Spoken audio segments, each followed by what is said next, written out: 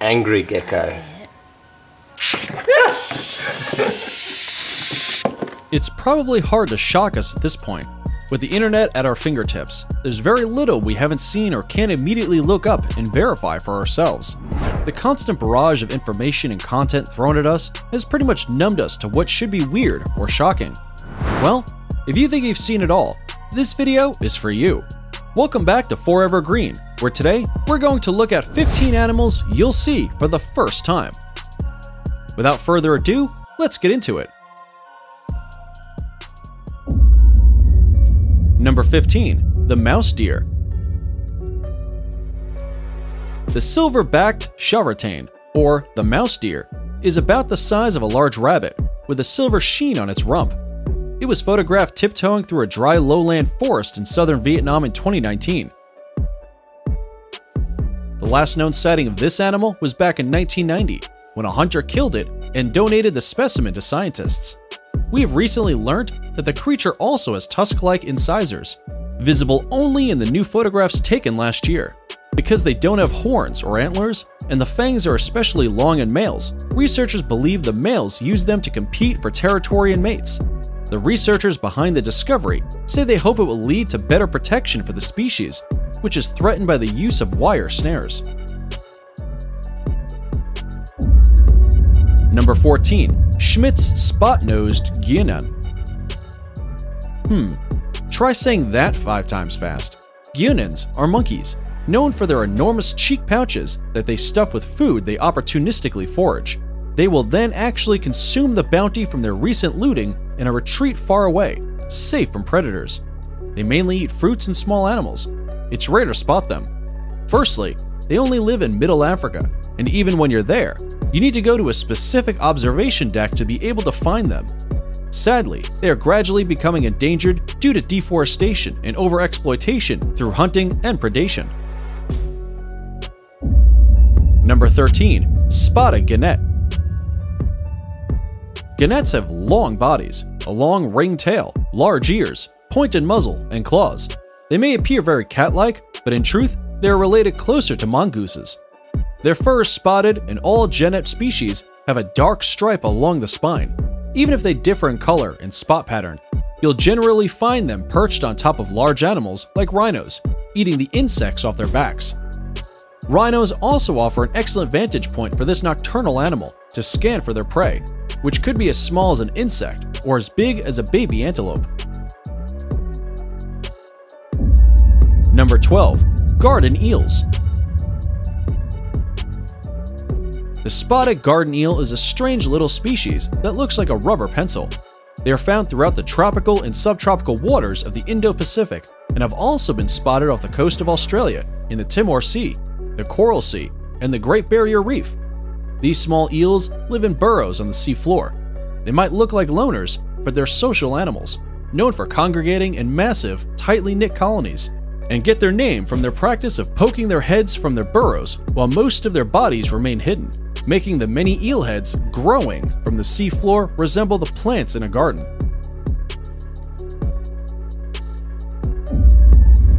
Number 11. The quokka. You can't look at this little guy and not smile. This popular marsupial is found in Rottnest Island. Around 10,000 quokkas live in Rottnest Island today. And small populations also live in the mainland's southwest forests, such as those near Northcliffe. The Rottnest Island population is pretty much accustomed to humans. And recently, quokka selfies have become very popular with tourists. Look at how cute they are.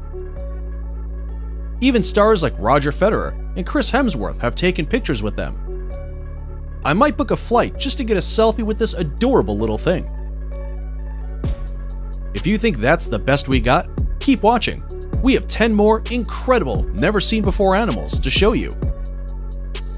And number 1 is going to blow your mind. Number 10. Ocean sunfish. Resembling a big floating blob, the mola, or ocean sunfish, is the world's largest bony fish. They developed this odd shape because their back fins just never grow. It folds onto itself as it matures, creating a rounded rudder called a clavus. Mola in Latin means millstone, and it describes the fish's circular shape. Mola are found in tropical oceans around the world and can often be seen basking in the sun near the surface. Although they are sometimes mistaken for sharks when their dorsal fins emerge above the water. Their teeth are fused into a beak-like structure, and they are unable to fully close their small mouths. Boy, they really got the short end of the stick, didn't they? Number 9. Angola colobus.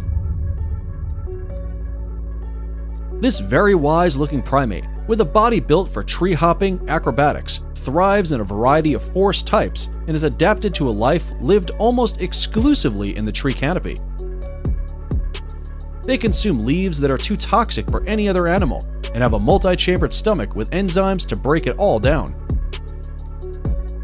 The Angolan colobus is one of the Central Africa's 5 known species of black and white colobus, and has a fragmented range that extends from Nigeria to Tanzania. They have a striking black and white coat and long silky white hair that frames their black faces and drapes their shoulders, and have tails that fade from black to white halfway down. Number 8. The alligator lizard.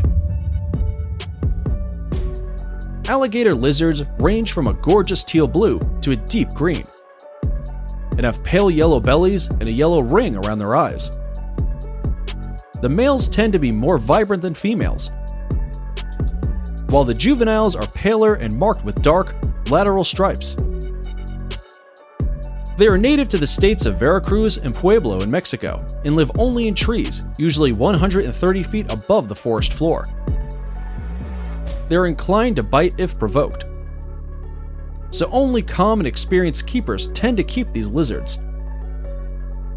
They also have very specific captive care requirements. Talk about a diva. Before we look at number 1, we have a quick challenge for you.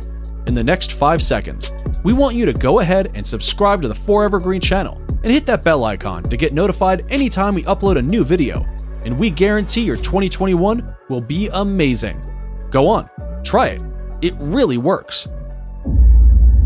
Number 7. Lady Amherst's pheasants. Look at that bird's strut. He knows how good he looks. This gorgeous bird is found only in the forested areas, bamboo thickets, and dense shrubby areas of southwest China and Burma.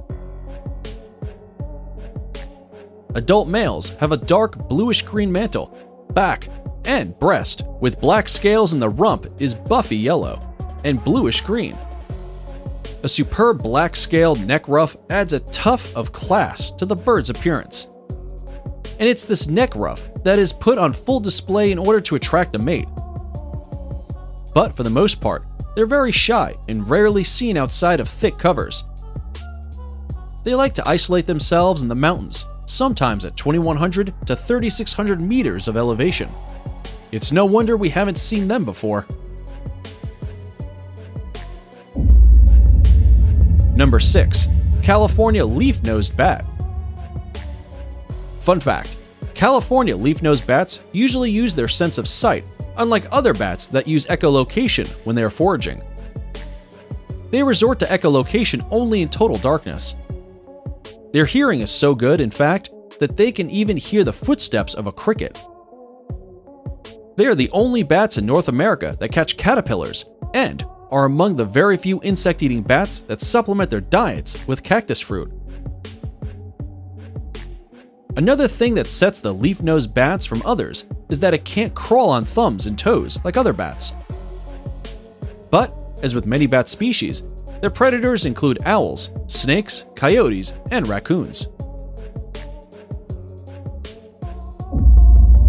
Number 5. Adult proboscis monkey. Proboscis monkeys are the primate world's swimmers. They've even evolved webbed feet and hands to help them outpace crocodiles, which is one of their natural predators. They frequently leap from tree limbs and hit the water with a comical belly flop. And you might find this hard to believe, but male proboscis monkeys use their noses to attract mates. This outsized organ creates an echo chamber that amplifies the monkey's call, impressing females and intimidating rival males. Hey, whatever floats your boat. Number 4. Bearded pig. Looking at the Bornean bearded pig, you could tell how it got its name. These pigs have a well-developed sense of smell and use their snouts to dig in the ground and look for treats, which mostly consists of roots, earthworms, and fruits.